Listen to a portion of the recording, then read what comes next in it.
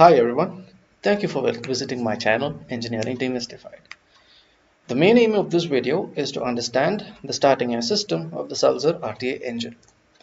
Before I get into the video, I'd like to give credits for all the images taken. All images in this video are taken from the site marinediesels.co.uk. The image you see in front of you is the starting air system of the Sulzer RTA engine. As you can see, it basically consists of an air bottle, the starting air valve, the main starting air valve, the air distributor, the turning gear interlocks, and the valve assembly, solenoid valves as well as pneumatic valves. Okay, now before we actually get to know the working of the air start system, we have to know the purpose and the function of each individual components. For that, we initially take the main air start automatic valve. The figure you see in front of you is the starting air automatic valve. As you can see, there is a spindle with a handle at the end of the wheel. The hand wheel is rotated in the closed position, and the spindle is brought to the manual closed position when the ship is at finish with engines, or the engines are no longer needed. Hence, the spindle is pressed against the seat, and hence no air passes through the valve. Now, when the ship is ready for movement and you're preparing the engine for starting, we actually turn the hand wheel over here and bring it to the automatic position. Now, in this position, what happens is the air from the manifold comes on top of the piston, on the top part of the valve, and through these balancing bores goes to the bottom portion. And thus, you see the springs over here. These springs, as well as the air acting below the valve, helps to keep it in the closed position when the valve is in the automatic condition. Now imagine you're giving a start signal. When you're giving a start signal, what happens is this solenoid valve gets actuated. The control valve that we mentioned a bit earlier gets actuated, and the air from beneath the valve gets vented. Now once this air from beneath the valve gets vented, there is no air pressure acting below. Only thing that's keeping the valve closed is the spring pressure. Hence, the 30 bar air acting on top of the valve will push the valve open, passing through the non-return valve and go to the starting air manifold. I hope this much is clear. Now, if this is not working, suppose for some case the control valve does not work, then what you can do is you can just manually, there is a test valve over here which you can manually open, and thus open the main air starting air valve. Next, we come to the starting air distributor. As you can see, there is a servo piston over here. There is a cam, there is a piston, there is a pilot valve followers, there's a spring, as well as two valves. One is a solenoid valve, another one is a pneumatic valve. Now, for this, to understand this operation, you have to understand that once we give a kick, depending on whether it is ahead or astern, the corresponding starting air signal, whether it is ahead air or astern air, will come to the starting air distributor, and hence will actuate the servo piston.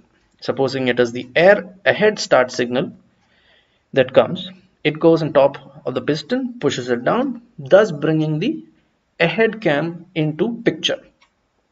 After that, it goes and waits at the starting air cutoff valve. Now when you give the start signal, this cutoff valve gets actuated, and the air passes through the cutoff valve, goes and actuates the pneumatic valve, where air is already waiting from the starting air manifold. Now this air passes through this valve, goes to the bottom of the starting air distributor, pushes the pilot valve onto the cam. In this case, it is the ahead cam, because the piston came down and the ahead cam was brought into picture. So the pilot valve follower engages with the ahead cam. Once the pilot valve follower is at the base circle of the cam, what happens is the air is allowed to pass through the distributor and into the respective cylinder start air valve based on the timing of the starting air distributor. Now, when the pilot valve is not in use, the spring brings the piston, the pilot valve, moves it away from the cam, moves the pilot valve away from the cam. Now what you see is the starting air valve for a Sulzer engine. In the Sulzer engine, there is an operating piston which is stepped in nature. There's a smaller piston and there is a bigger piston. Air acts on both sides of the piston during valve operation. When your air again is obtained from the starting air manifold through a flame trap. There's a pneumatic control valve which gets actuated depending on whether you want to close the valve or open the valve. When you're going to open the valve, what happens is the pneumatic valve gets actuated, air gets entered, air enters the top part of the piston, which is the smaller piston. It gets pushed down, and as a result, the valve opens. After some time, when you want to close the valve, the pneumatic control valve gets de-energized. As a result, the top part gets vented off, and the bottom part gets the air. Hence, the piston gets pushed up. As a result, the valve closes. Now, once we have understood this much, it's time we can actually go and make sense of the starting air diagram. Now, this is the air bottle you see over here at the leftmost extreme. This is the air bottle having air at 30 bar. Once you open the air bottle, what happens is air then goes to two different directions. One is to the top part of the main starting air valve. Another is to these turning gear interlock. If the turning gear is activated, which means the engine is in shutdown condition, the air will not go beyond this turning gear interlock. However, once the turning gear is disengaged, the air passes through this interlock and goes to the valve assembly, the solenoid valve assembly as well as the pneumatic control assembly. Now, depending on the direction you give the kick, be it ahead or astern, the corresponding solenoid valves get activated. Supposing for this moment we take an ahead moment. Hence, at this time, two solenoid valves get activated. One is a start and another one is the ahead solenoid valve. When both these get activated, as you can see, the air passes through them, goes and hits the pneumatic control valve. Now, this pneumatic control valve gets actuated.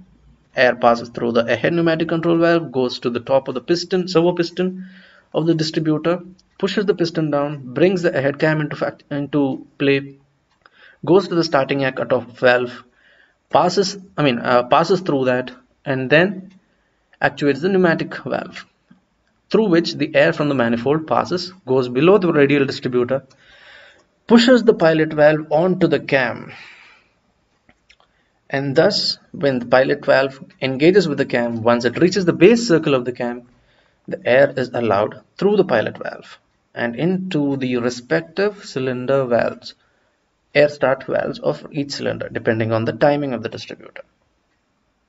Okay, now that is for the ahead valve actuation. We have not yet seen the start solenoid actuation. Once the start solenoid is actuated, air passes through that, goes through the pneumatic control valve. Pneumatic control valve gets actuated, air passes through control valve, comes here, goes through here, gets and actuates the control valve over here, which is in the bottom part of the air start automatic valve. Once this gets activated, the air in the bottom part of the automatic valve gets vented out. Hence, as previously discussed, only the spring force is keeping the valve shut. Thus, 30 bar, which is acting on top of the valve, pushes the valve open, passes through the non-return valve, goes to the starting air manifold, and hence enters the respective cylinder to which the pilot air was given by the starting air distributor. I hope this has been clear. If there is still any doubt persisting, please do not hesitate to get in touch in the comment section below. Thank you so much for watching. Have a nice day.